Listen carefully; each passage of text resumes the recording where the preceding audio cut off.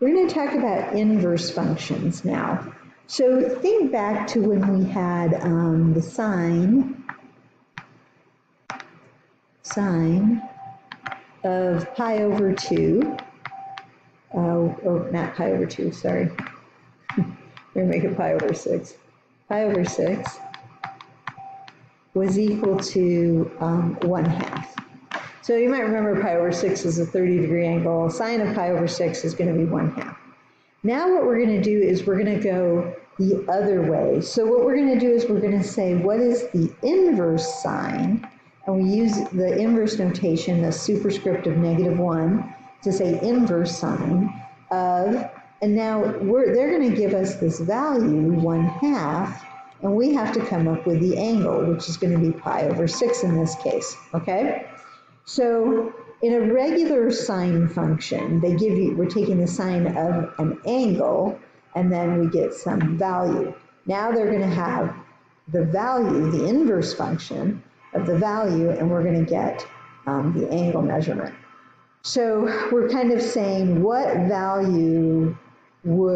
angle would give me a sine of 1/2? All right. Now, because our trigonometric functions are not one-to-one, we have to restrict them so that their inverses will be functions. And so for inverse sine of x equaling y, we'll say, then the domain, think about, from lowest to highest, that x value has to be between -1 and 1, can be equal to. And then the y value,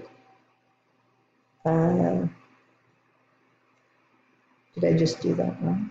I did not. Okay, the y value, that's where the restriction comes in, has to be between pi over 2 and -pi over 2. And the reason for that is you've got to have, you want two quadrants that are consecutive. It's kind of arbitrary, but it's conventional to do it that way. It's going to make it flow. It's going to be easier to do the graph in one piece. We're not going to graph these, but if you were graphing them, they show that in the book.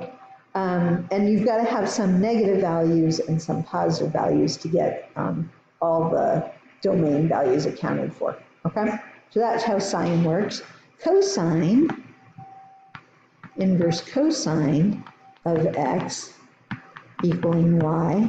So the x value, the domain, is going to be the same. So I should have written domain here. Range. Okay, so our domain here is going to be from -1 to 1. And then the range, this time it goes from 0 to pi.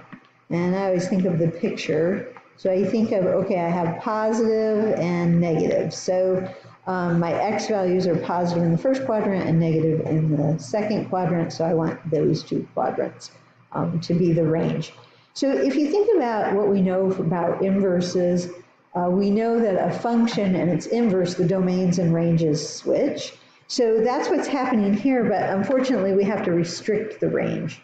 So you know what, I wrote that range in interval notation. Let me be consistent and make it the way I did the other one. The interval notation's fine, but it's going from 0, y, it's going from 0 to pi.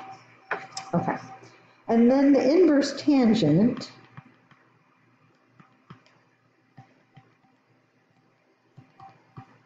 it also is restricted.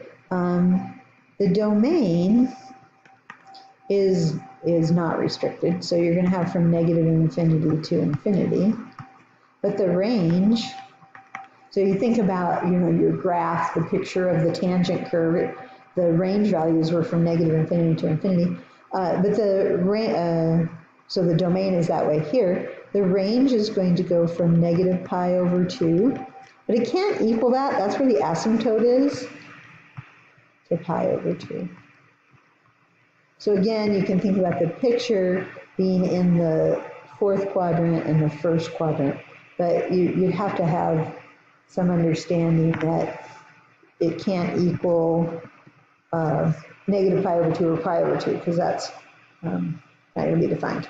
Okay, inverse functions. So I didn't do a great job kind of explaining those, but when we do the examples, you'll see some more.